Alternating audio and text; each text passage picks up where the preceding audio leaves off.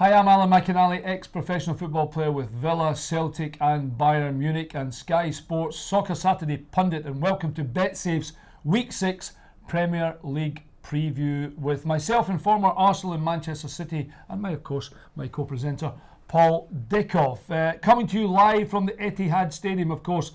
BetSafe is the official betting partner of Premier League giants Manchester City. Great round last week. Liverpool beating Chelsea, Watford inflicting a third consecutive defeat on Mourinho's United, and of course another sublime performance by Manchester City, your beloved Manchester City. But I will mention, Paul, and we're going to get into these later on, Watford, West Brom and Palace, big wins for them too, weren't they? What a treble that would have been last week. That would have been a great treble. Which, incidentally, speaking about trebles, and I got a bit of stick for this because my treble was only 11-4. It was Leicester, Spurs, and Southampton. Of course, they all won. I must admit, I'm delighted with to get it right. I know 11-4 was a bit skinny, and because of that, I've stuck my neck on the line this week. But yeah, nice to get the treble up. And remember, that season offer score draw refund. If you have a correct score result on Manchester City and it finishes in a score draw, then BetSafe will guarantee your money back. Let's get right into it then. Your treble. The first one for you is Everton, who are at Bournemouth. Yeah, liking the look of them. You know, I think we spoke a couple of weeks ago about the impact Ronald Koeman's had there. Playing some great football. Lukaku back scoring. He's handled Ross Barkley really well. You know, whipped him off. Well at mentioned, half-time. they got beaten in the week though, didn't they? They got beaten in the cup by Norwich at home. Yeah, they did. They made a few changes, and I think the way they've started the Premier League this year, they won't be too bothered about that. But it was a big statement taking Ross Barkley off. I think it was the Sunderland game, half-time. They went on and won 3-0. Yeah. Everybody was expecting him to leave him out. Great management puts him in, and he was outstanding. And I was going to say, he's a bit like Pep Guardiola. Sorry to interrupt, Paul, because he's making sure everybody is very aware of who the boss is. Absolutely, and if you hear what came out last season, I think there was a bit too much player power there, and Ronald Koeman went in there and stamped all that out. But I think Everton are going to be up there this year. I really do. I think up there at the moment, second, 3-1 over Borough. Yeah, playing some great stuff, solid at the back, and you know Lukaku's the main man, isn't he? Bournemouth got a bit of a doing by City, didn't they? Yeah, they did, but I think any team at the minute coming here will get that. But Bournemouth will be fine this year, you know, got some good signings, got some good players and a really top manager there, but I fancy Everton to go down there. It's a good bet, but incidentally, just to give you the odds, Bournemouth are 13-5, the draw's 5-2, 11-10 against Everton. It's a big price, that's a massive price. Just a quick one, if you fancy a correct score, I just took one out of the pack. I was like 2-1 Everton, 79-10, so you're getting almost 8-1 that. But I must admit, the wee man's tempted me hugely on Everton there at 11-10. Your second one, and maybe unsurprisingly, and it's going to be a tough season for Swansea, you've gone for City. I think he's trying to get his treble up, that's right. But, I mean, they're impressed, but being really impressive as well, Man City. Been sensational, Alan, you know, and we touched on it last week. The biggest thing for me, the last 3 games, we beat United with no Aguero, Mönchengladbach with no Aguero and no Silva, and again at the weekend, no Aguero, no Silva, and their squad is just frightening. And 8 of the starters in all the games were here last year, so for me it just shows you what a magnificent manager Pep Guardiola is. But give the players a lot of credit as well, because they have bought in very, very quickly. People kept saying it takes time, it takes time. They're looking phenomenal at the minute. City 3-8, so pretty short. Draw 4-1. You can have a massive 38-5 on Swansea, which again is just about 8s at home as well. It's going to be tough for Swansea, isn't it, this season? And there's a couple of rumblings about people have been made as, you know, I nearly said scapegoat there. So he's made a couple of substitutions, and there's been a bit of grumbling about it. Yeah, it doesn't look a happy camp, and I think a big factor of that is taking Ashley Williams out of it. You know, on and off the pitch was a proper leader for them. Real man, and you can tell that the teammates at national level and at club level really looked up to him. When you take a character like that out of the changing room, it takes a lot to replace it with, and I really do think they're going to struggle this year. Yeah, well, if you're a Swansea fan and you're watching this and you don't agree with us that think City might go there and win, so I just took Swansea to win 1-0, just to nick it maybe and frustrate Manchester City, 24-1. If you think City are going to score another 4 goals and fight another 4-1, might be 19-1. Your third one and final one is Stoke to beat West Brom. This is an absolutely massive game for the simple reason Stoke are rock bottom, no wins, got battered by Palace, and conceding 4 goals as well, Stoke City. That's not normal, is it? It's not. And the week before, I was at the Tottenham game. Tottenham scored 4 past them as well. You know, and Stoke, if you think of Stoke City, you think strong defensively, hard to play against, hard to beat, and little things aren't just happening for the minute. But I think because of that, and the reason I went for Stoke this week, I played under Mark at Blackburn for 2 years, and he's very, very good at when the chips are down, reinvigorating the players and getting them back at it again. And I know the sort of things he'll be doing with them in training this week to get them back up there again. I think people are writing them off, and that's when Mark Hughes' teams are at their best. He's even money to get the sack, which, to be honest, I think I'd be happy to lay that, because he's not going anywhere near the sack. I think his relationship with the owner, Peter Coates, is pretty good. Just a bit on Stoke, we need to mention West Brom, because it was an incredible result, West Brom. Well, it shows you how much I know, doesn't it? But for West Ham to battle them last week. Well, you get your treble up if they can go there and get a result, but I can't remember the last time West Brom scored 4 goals. No, and that was the big criticism that I'd put at them. But that's why I went with West Ham last week, because they can't score goals, and they go and score 4-0 up at one point. But great result, big result for them as well. You know, Tony Pulis came out a couple of weeks ago and was talking about a little bit of disharmony between him and the board. I think that's getting sorted out, and great result for West Brom, really is. Stoke 29-20 to win, draws 23-10, West Brom 21-10. It's actually the game I will be at for Sky Sports Soccer Saturday, so I'm looking forward to that one, I must admit. Stoke to win 2-1, 21-2. 1-1 the draw, 20-75, and West Brom, if you think they can go on and get back-to-back wins, 2-0, maybe 15-1, but they're 21-10 against. I must admit, I think it's one of these games that I think everybody's going to be fired up for the game. I wouldn't put you off betting Stoke. Now, I don't have an exact odds for you, but these prices will be available on price specials on BetSafe. And if you're watching this preview on BetSafe, you just have to look below the video and look to the McInally and the Dickov treble plugged in and waiting for you to take advantage of. Paul is around 8s, something like that. I mean, that's what my head has said. It's about 8-1, but you'll get the exact price specials on BetSafe. And of course, I'll mention again, if you're watching the video, then you just have to go below us and click on the McInally and Dickov treble. It is waiting for you to get. And remember, if you're a new customer and you fancy the little Dickov treble or the McInally treble, you can have a £10 bet and you will get a £20 welcome offer. There is nothing to lose. On to my treble. Now, I've stuck my neck on the line a little bit here. Well, not with this one. Liverpool. I watched them in the middle of the week against Derby. They were sensational. Coutinho was sensational. They beat Chelsea on Friday night, and they have the visitors of Hull. I can't see anything apart from a Liverpool win. Home banker, that one.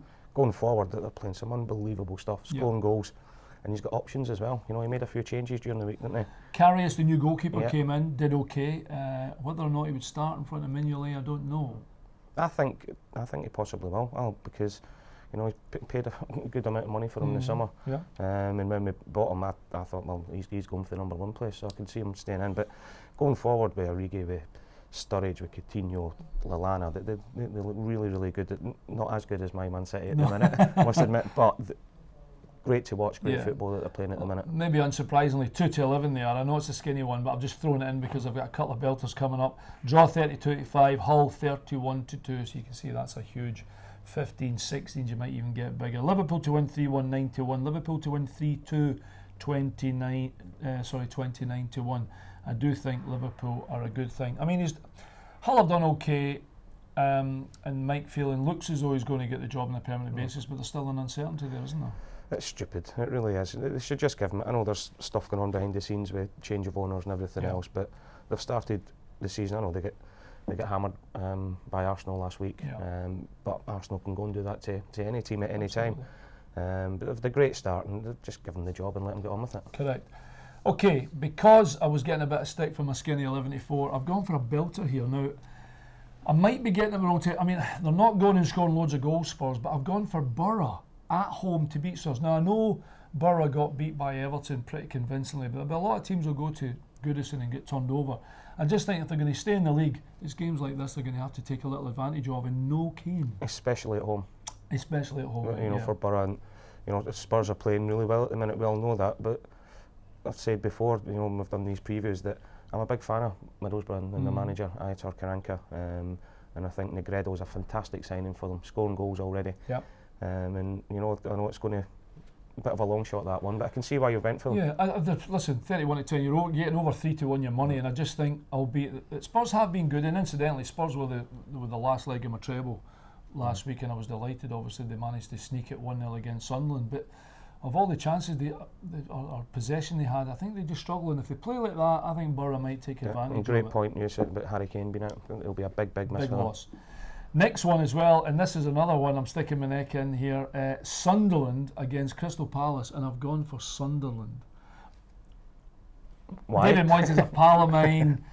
He says that they've got better at every game, and a little bit like Borough, I think if they're going to stay in the division, then the home games are just massively important, and they've got to get themselves up for this. Now, Palace, I know they did score 4 goals at home against Stoke, but again, that's really the first time they've managed to bag a few goals, because they've struggled to get into the they have as well. Been creating lots of chances, Palace, but not putting them away. But that result last week was against Stoke was just brilliant. And you know, watching the highlights of the game, it looked as if they played really well, creating lots of chances. And Sunderland are going to have to start picking up results soon, a little bit like Stoke. And I can see why you went for them, because you know Moyes will be galvanising them and trying to get that first win, and then they're off.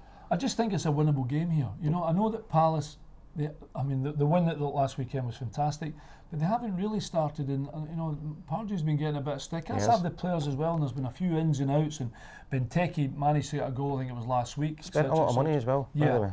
So I'm just thinking it might just be one that they can be pointing their nose at. Sunderland 19-10, incidentally. Draw 94, Palace 8-5, and that is the McInally treble. It's around 15s, and remember, I'll remind you, if I wasn't on a little bit of paper to remind you, you'll be able to. These will be available on price specials on BetSafe, and if you're watching the preview on BetSafe, have a look below the video, and you'll see the McInally and Paul Dickov treble plugged in and waiting to rock and roll, and it's around 15s, and that is Borough to beat Spurs, Sunderland to beat Palace, and Liverpool to beat Hull.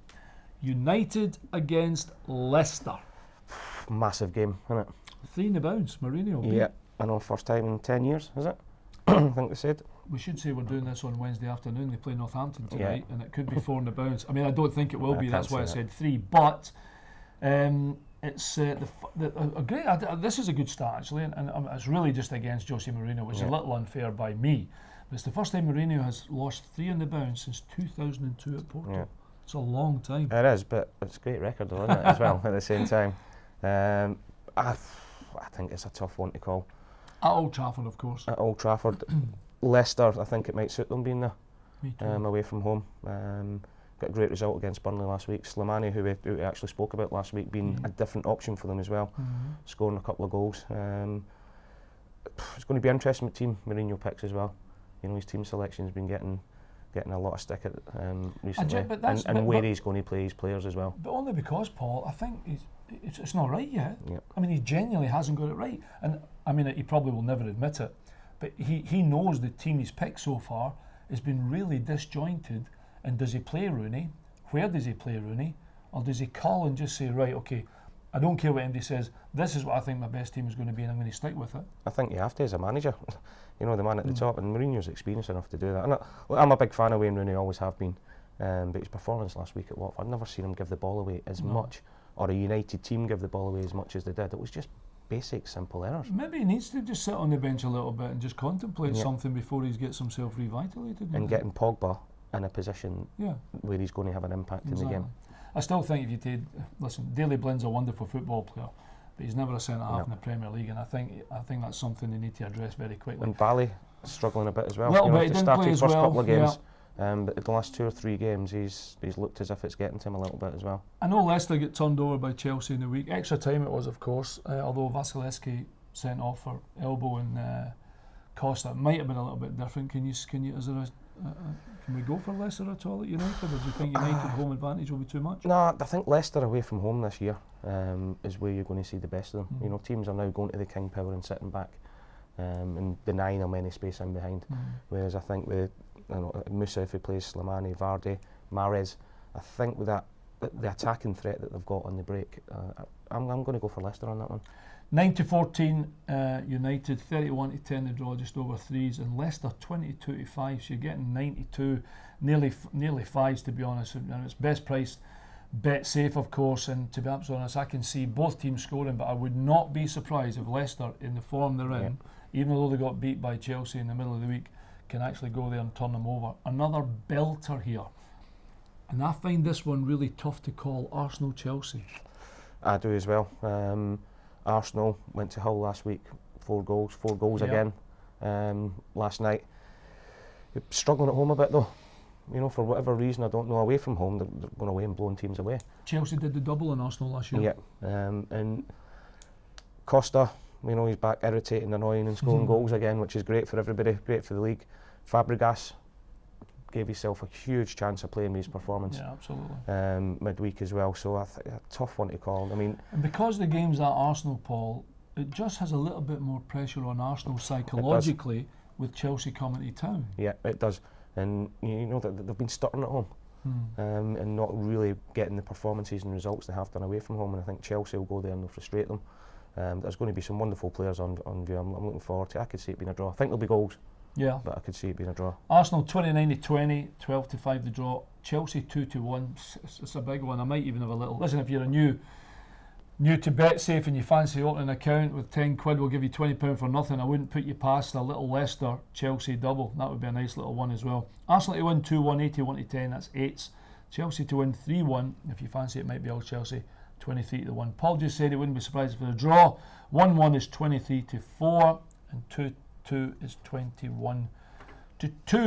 West Ham Southampton, another imponderable. What West Ham are we going to get? Because they are having an absolute shocker. Struggling. I'm not backing them again. Last twice now we've done it, but it's just strange.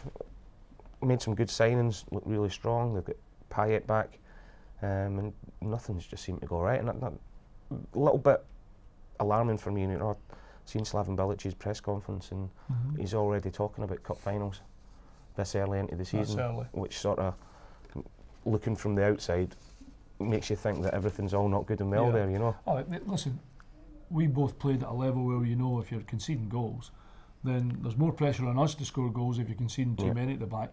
But if you concede 4 goals, it's almost impossible to score 5 every single week. Defensively, they've been so poor. Yeah, and the schoolboy defending for the goals.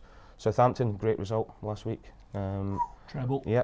Go on, you know. I mean, it was tight though. I mean, I can't say they blew Swansea away, but they still got the result. But again, it's a tough one coming to West Ham, isn't it? It is, but I've got a sneaky suspicion for Southampton. Just everything doesn't seem right at West Ham at the minute. When we started the Premier League preview at the beginning, we actually thought that West Ham were raving about them. We were thinking they've got some really good players. Yep. They've got some strength in the team. They've got a terrific manager. And that's not been the case. No, but you see it a lot. I'm not saying it's purely down to the new stadium because you know, they went away from home and get battered last week. But within the fans, you know, the stewarding, the policing, there's a lot of grumblings at the club at the minute. Fans are fighting with each other at games. No segregation, you know, and you know what it's like, big man. If things around you aren't right, it's very hard to go out there and perform to the best of your ability. Exactly. Well, West Ham 95, draw 73, Southampton 8-5. It's one I would not touch with a barge pole if I was putting it in my treble. Nevertheless, West Ham do need a result. I wouldn't be surprised if that home advantage, can we call it home advantage in this new stadium, might just be enough. Just a brief one on the stadium. They were talking about, you know, when the ball goes into an area and people are on seats and you start standing up, and then there's a domino effect and everybody's standing up. I would struggle, wouldn't I, to see anything. So you can sit on my shoulders, still probably not see anything, but that was the kind of problems I think they had at the stadium. Burnley against Watford. I mean, I'm a big fan of Sean Dyche. The result for Watford last week against Manchester United was simply sensational. It was. You know, Watford last 2 games, beating United, going away to West Ham, scoring 4 goals, and you know, we've spoke about it before. If Troy Deeney and Agallo are on form, they are a handful for any. They certainly look as though they've got the sights a little bit sharper the last couple of games. Yeah, they do. They just look an all-round strong team. You know, got strength and depth as well. You know, Zuniga came on, made a big impact against Man United. Burnley losing 3-0 at Leicester. With it being at Burnley, I could see that being a draw. Do you know what I think Watford would take? 7 points out of the last 9. There's no after that result last week. The only thing is the bar raised because they beat Man United. Do you think they should go to Burnley and turn them over as well? I think a lot of people will be thinking after the last two results and performances, you know, 7 goals in the last 2 games. So people will be thinking that, but I fancy them to get a draw. the unpredictability of the Premier League. Watford 11-6 to draw, 11-5, and Burnley 8-5 if they can manage a home win. Remember that McInally treble then. Liverpool, Borough and Sunderland around 15s in the day. I've done that the wrong way, by the way. I'm definitely higher up. Around 15 to 1 it is. And remember, Paul's treble was Everton, Man City and Stoke. And I'll remind you again, these prices will be available on price specials on BetSafe. And if you're watching the preview on BetSafe, we should be down here somewhere. Dickov and McInally treble, and it's plugged in and waiting for you to take advantage of. Okay then, I think that's just about it. Good luck with your bets at the weekend. Hopefully your sportsbook wallet and BetSafe will look good after my 15-1 treble. It should be looking better after the one we got up last week. Hopefully Paul's might hit the bar. Actually, I've already bet your treble, incidentally. Okay, good. Like it. Already done. I'm Alan McInally, he's been Paul Dickov. And remember, don't forget to check out our midweek Champions League betting tips early, because Champions League is next week. Good luck with all your bets at the weekend.